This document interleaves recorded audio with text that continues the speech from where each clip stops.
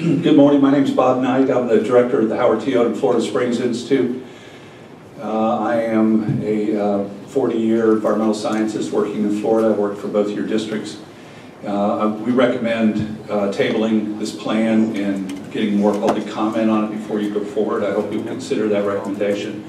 My assistants, our interns, just handed you a fact sheet that I hope you'll look at about the actual situation that is behind the water supply issues in North Florida. I've been around long enough to remember in 2011 and when David Still, at that time the executive director of the Swanee River Water Management District, recommended suing the city of Jacksonville because of excessive groundwater pumping from the Florida aquifer, which his staff and the U.S. Geological Survey had found was having serious detrimental impacts on springs on the Swanee River. Since that time, we've confirmed what those impacts are. Over a 40% reduction in the springs, the flow of the springs on the Swanee River. This is a major reduction. That's a reduction of 40% of the base flow of the whole Swanee River, which, by the way, is also polluted. So it's not only depleted, it's polluted.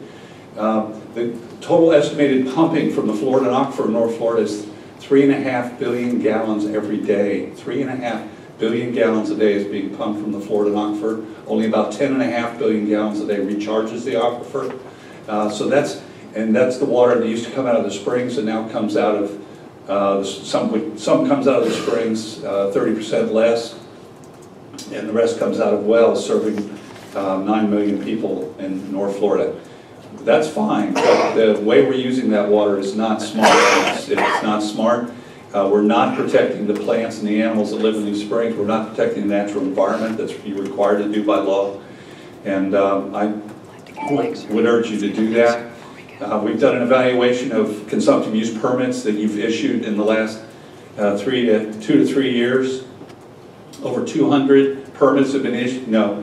Over 200 permits have been issued, allocating almost 100 million gallons a day of additional water. This is after the Swanee River District found that the Santa Fe River and Itchtuckney River were already being harmed by excessive groundwater pumping, and this is after the St. Johns River Water Management District staff determined that Silver Springs was being irreparably harmed by reduced flows due to pumping. And yet you've issued this many more permits. What we urge you to do is, first of all, put a moratorium on new consumptive use permits, all of them.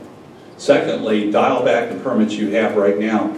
It is on the verge of lunacy to give permits out to irrigate crops with the highest quality water we have in the state of Florida, which is our groundwater. We should be saving that water for the highest uses, which typically are public supply. So I hope you'll consider those comments. We would really like to see you delay this process. I was a member of the technical review team for the NFRWSP model.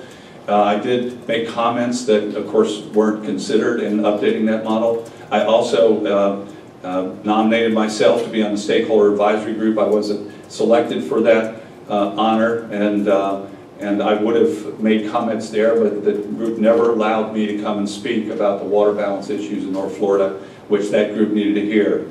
And these things haven't been vetted, so that's why I gave you that sheet today. I hope you'll look at it, and we'll hope consider tabling this plan.